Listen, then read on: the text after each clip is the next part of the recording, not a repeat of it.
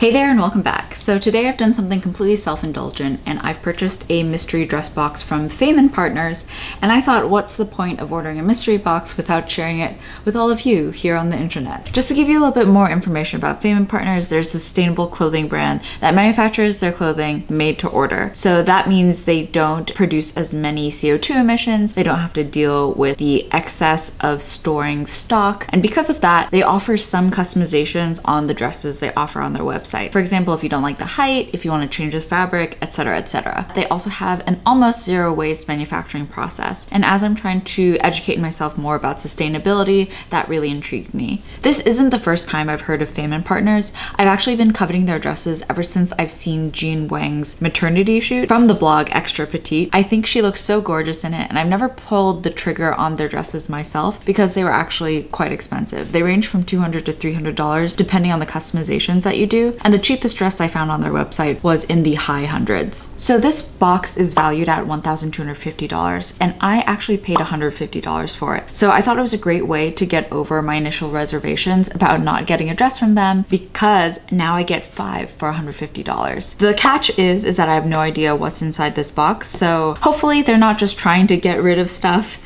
and they actually put some popular dresses in here. I could hate everything and that would be so sad, but hopefully there's a couple of winners in here, and I just thought, why not share my reaction with you guys? Let's get to opening this box. We're doing this live! The first thing I see is floral pattern in pink.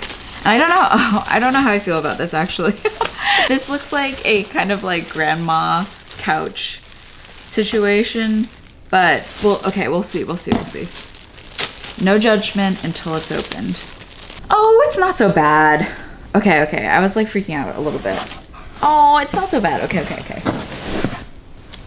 It looks like it's a floor-length ruffled gown, but like this is actually pretty cute. I wouldn't necessarily like buy it for myself because the pattern is very grandma tea house themed, but actually I am a grandma. So maybe I would have purchased it for myself. That's good. I'm not sad.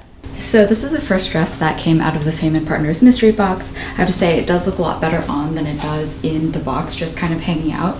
It has a pretty distinct bust line here with a low V. It has a little sash that you can tie on as well. And a detail that I always appreciate is the adjustable spaghetti strap. So if you have a larger bust than myself or need a little bit more room, you can have a little bit more leeway to let things out or tighten things back up. I currently have this on the tightest setting, and for their size 0, this dress fits me pretty well. I can imagine this being actually one of the more casual dresses that came in the mystery box. This is definitely more of like a sundress that's a little bit more, I would say, on like the tea party side of things versus like the picnic in the park side of things, but it still looks pretty nice, I think. The second thing is this. It comes in this bag. Oh, I think that's because the fabric is a little delicate, so they packaged it in there. Oh, it's like a cute little swingy dress top with like a pleated bodice. Bodice. I think this looks really nice. This kind of reminds me of like a bridesmaid type dress. I'm glad that they put in that extra package to make sure that it didn't get like snagged on the way over here. I think because it was in that package, it must be like a fancier type dress, whereas this one was just in that plastic, so maybe it's like one of their casual day dresses that they popped in here. Okay, 2 out of 5. So this is the secondary dress. It is another floor-length dress, and I consider it to be very bridesmaidsy. Originally, when I was planning my wedding, I was actually going to have my bridesmaids purchase dresses from Fame & Partners, but they were a little bit on the pricier side, and I felt bad being like, hey, if you're in my bridal party, please buy this $200 to $300 dress. So instead, I went with a cheaper alternative, but I really like this dress. There's a lot of like nice pleating detail at the top. Of course, these straps I have to tighten up, but they also are adjustable at the back here. And there's a side zipper closure with a hook and eye to help you get it on. One of the things I will say is that I basically fit in the petite size chart like size 0 of their site, except for my rib cage. My rib cage is actually like an inch larger than what they have on their site, and I can like really feel it in this dress here, just because there's a side closure as well. But I can imagine if I eat like a bunch of pizza or had like a more filling meal, this dress would be kind of tight on me. But for now it fits, and it looks, I would say, pretty okay. Again, I'm not sure if I could wear this to a wedding, because I feel like it's one of the dresses that you're like, are you in the bridal party? And you're like, no, I'm just a guest. But let me know what you guys think as well. Ho ho. Honestly, when I was ordering the Fame and Partners mystery box, I thought they would put their ugliest dresses in here because they just need to get rid of them. But I'm like quite pleased with these two. I'll see if I'm still pleased with them on, but let's continue opening. We have 3 more dresses left. And one thing that I want to mention is that they are non-refundable and non-returnable. So whatever you get is what you get. Ooh. I like lace. Whoa, whoa, whoa. Oh, this is like very sexy. I'm also a nun, by the way. This is like, I almost thought this was like a romper, but it's like a very sexy backless dress. I ordered this in the petite sizing in the size 0, which is good because I feel like in the standard lengths, I would have 5 feet of material, 5 additional feet of material on the bottom.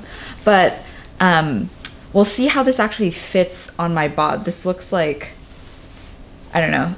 I might have to take this to the tailor. I had to put up my hair for this one, but this is the black lace dress, and it's definitely probably one of the sexier dresses I own now, just because, bam, it's very open at the back, and it's like, it's very, I don't know, I just feel very exposed in it, even though it's a floor-length gown. One of the things that sticks out to me about this dress, whereas the other 2 dresses were quite like fitted around the bodice, is that I probably have to put cups in this because it's a little, I don't have the breasticles to really fill it out. But otherwise, it is a very nice dress, and if you ever need to like do up a little bit for a fancier evening, like this is quite nice, I would say. I love lace dresses as well, so this is like right up my alley.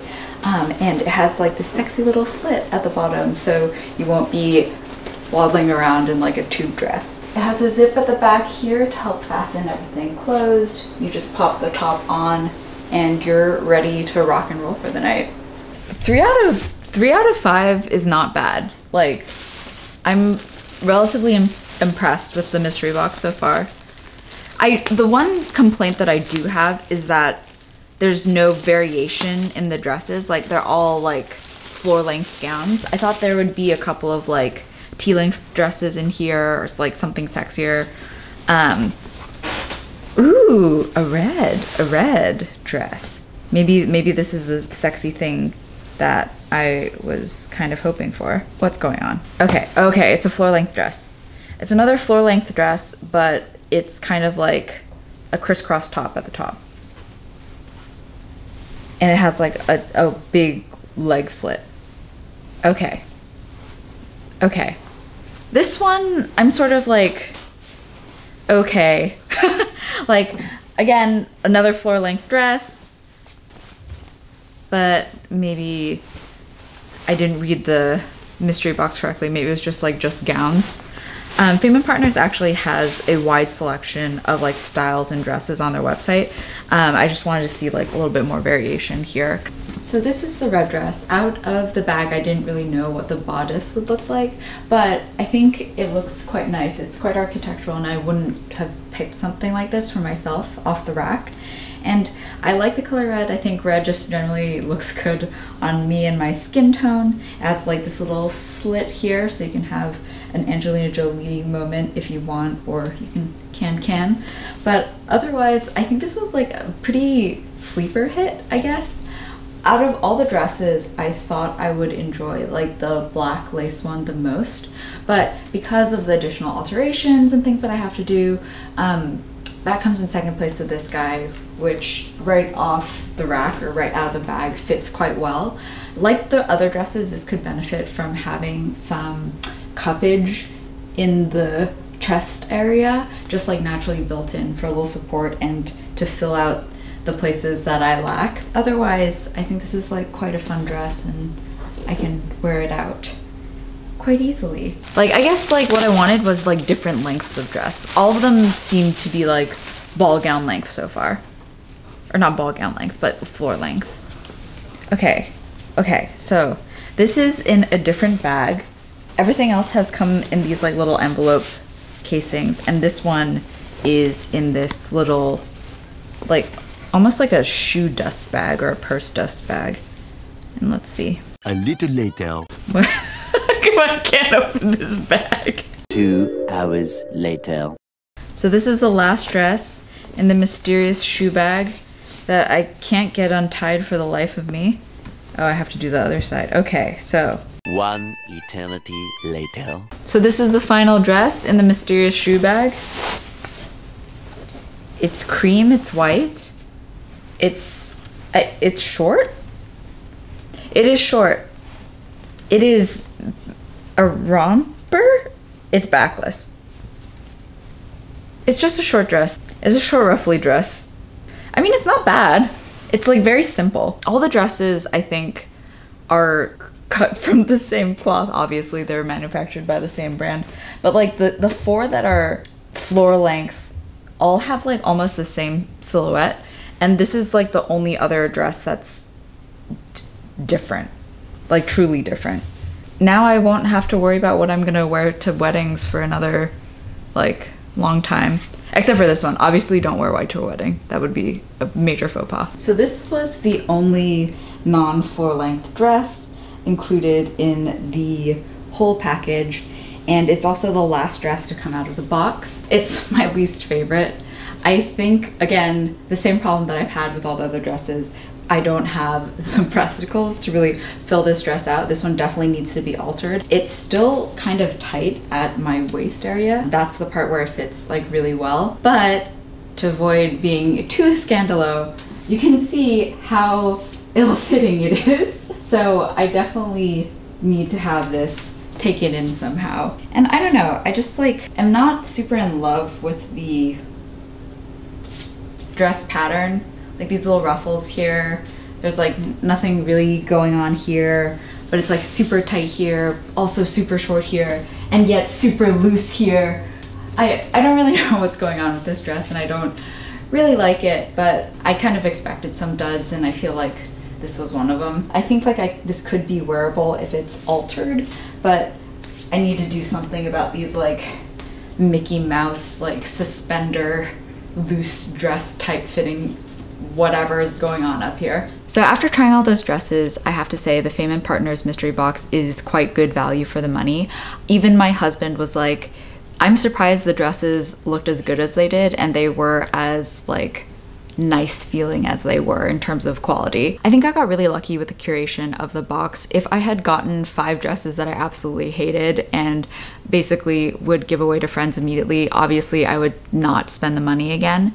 But even looking at their website, I see dresses that I really love contrasted with other pieces that may not be for me, but would look really good on other people. There are 3 $150 boxes available on the Fame & Partners outlet site, differentiated by height. So there's tall, regular, and petite. I chose petite, which ranges in height from 4 feet 10 inches to 5 feet and 4 inches. I also consulted the size guide on the Fame & Partners website to make sure that I was ordering the correct size. Now, I am a Australia, UK size 4, a US size 0. One thing that I noticed, even though my bust, waist, and hip fell within the parameters of the Fame & Partner size 0, my underbust was 1 inch over, and I had to wrestle with the idea of ordering up to a size 2, having only one of my measurements fit and all the other ones be too big, or the alternative of ordering my correct size with one measurement, my underbust being 1 inch over. Now, most of the dresses, it didn't really matter that the underbust was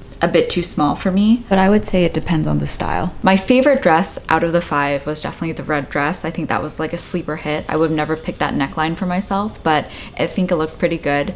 And my least favorite dress was the white mess that was that dress.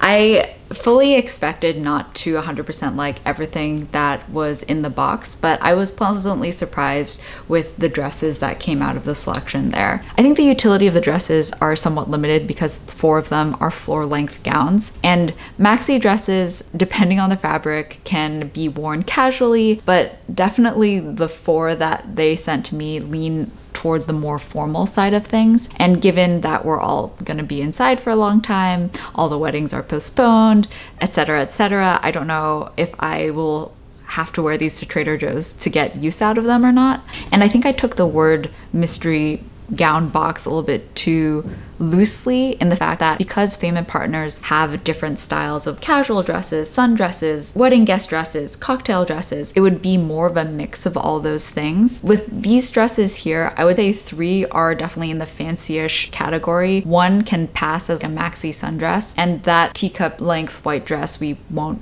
even talk about. I tried to match the styles that came in this mystery box with any existing styles on their website and their outlet site, but I think these are old styles that are already matriculating through the mystery box that they're not advertising on their site anymore. So all of these you can no longer buy. This was a fun exercise and I'm pleased with the dresses I got. They require minimal alterations and they look nice. So I would say it's worth it, but you know, fully be prepared to throw $150 down the drain if you're like, I hate everything in this box. Ugh. So it's $150 to get some nicest dresses on sale, to learn a bit about a brand, and to be entertained. But I hope this was helpful. Let me know what dress was your favorite in the comments down below, and let me know if you have any questions. I'm always happy to help out. I'll see you in the next one. To order. Pizza! Pizza is here. Pizza!